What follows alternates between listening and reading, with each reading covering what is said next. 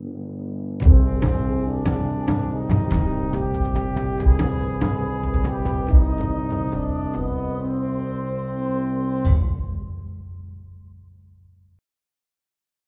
everyone, I just wanted to do a quick video.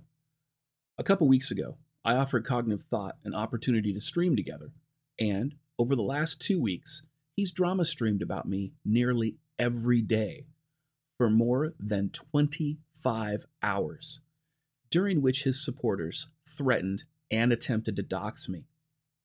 Even his friend The Guardian lambasted me for sharing public information after previously admitting that he himself did the same thing to CRP. Talk about hypocrisy. Then, to take the cake, some random elderly woman who disagreed with Cog's views on me streamed with him for 3+ hours.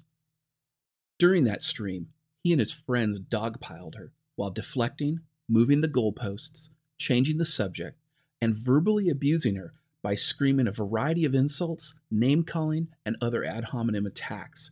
She tolerated this abuse for over 3 hours.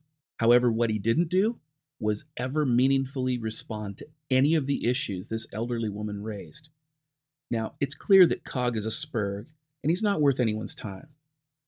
I was pretty sure that he was a spurg prior to this stream, and I actually considered not making fun of him for falling for my April Fool's prank.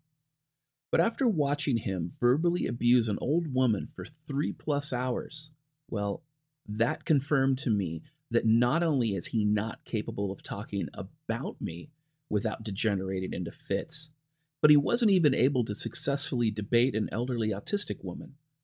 Because Cog demonstrated he can't even civilly debate an old elderly woman, he's clearly incapable of debating me.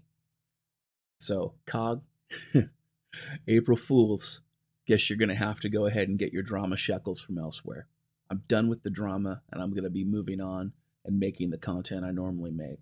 And for those that aren't aware, I'm going to be taking a road trip next week with my family, and we're going to be going on a bit of a vacation, so I'm probably going to be gone for a week or two.